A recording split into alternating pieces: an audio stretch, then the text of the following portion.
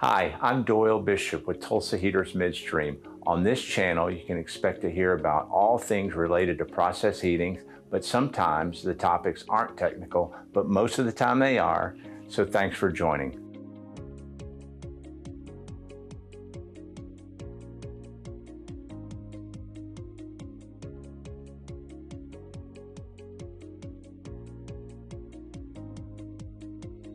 Hi, I'm Doyle Bishop with Tulsa Heaters Midstream. I want to give you a market update from our perspective.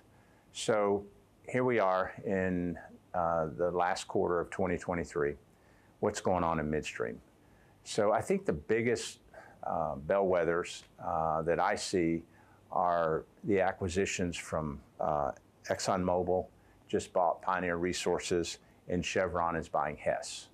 So what does that really mean? Well, one is both of those companies have a lot of really smart people.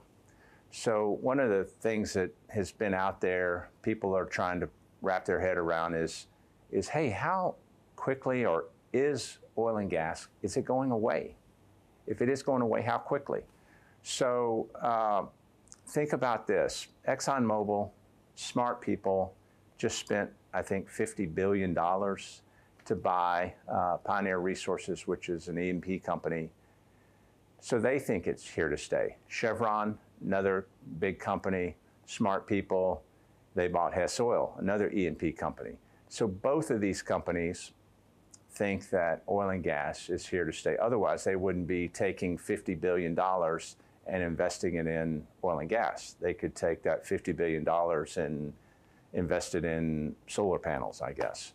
So smart people, I think it's a great indication of where we are in oil and gas. It's here for a good while.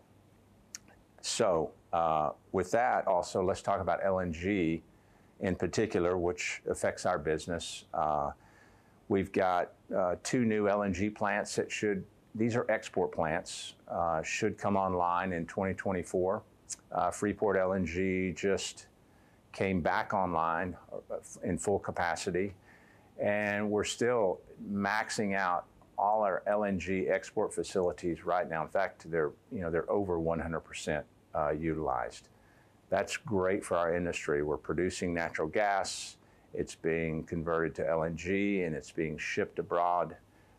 That's only going to grow. If you look at the curve of LNG exports, it's amazing. I mean, it's like this steepness. So good things ahead for LNG. One thing along that line I think is really interesting is there's an LNG facility called Golden Pass. It's on the Sabine River in border of Texas and Louisiana. So in 2003, construction started on an import facility for LNG at Golden Pass. They built it.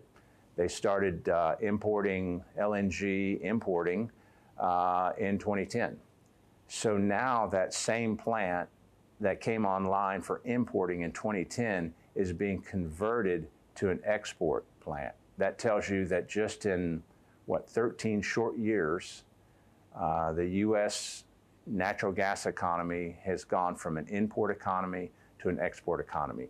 And really, there's not enough capacity for the natural gas demand to export out of the U.S. right now. We need more LNG export facilities. So things are looking good. Our customers are pretty flush with cash, which means they're going to build plants. We think this last quarter is going to be, we know it's going to be much better than the first 3 quarters of this year. Hey, thanks for joining. If you enjoyed this episode, hit like or subscribe to get more information about process heating and Tulsa Heaters Midstream.